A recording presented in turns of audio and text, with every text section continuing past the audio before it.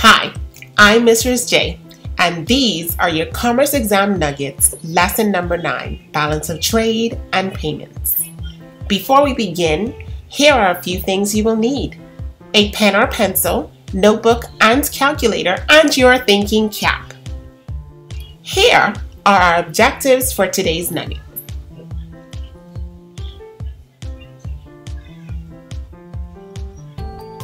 Now let's do a quick recap of international trade. Here's our definition that we learned. It's the import and export of goods or services between two countries. We also made a distinct difference between our visibles and our invisibles of import and export. Today, we're going to look at the balance of trade, balance of payments, and whether those balances are favorable or adverse. The balance of trade. This is known as our visible balance because we take our visible export, our goods sold, and subtract our visible import, which are the goods that we bought from another country. Then there's our balance of payment. The formula is total exports minus our total imports, or we take our balance of trade and add or subtract our invisible balance. Now we must note the invisible balance, which are our services, is the invisible export minus the invisible import. And our balance of payments, that calculation also includes our current account balances and the capital account balances.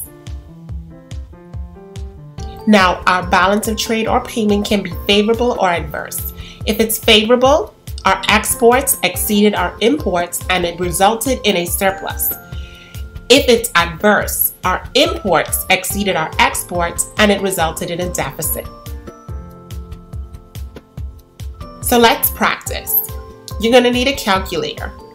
Let's suppose our visible exports were $100,000 and our visible import was $70,000. What would our balance of trade be?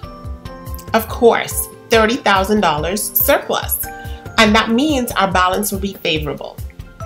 Now let's take a look at the balance of payments. If our total export was $600,000 and our total import was $750,000, then our balance of payments would be a $150,000 deficit, which means it's an adverse balance. Wow! Look at that, it's just that simple. I want to thank you for watching. And remember, with God, virtually anything is possible.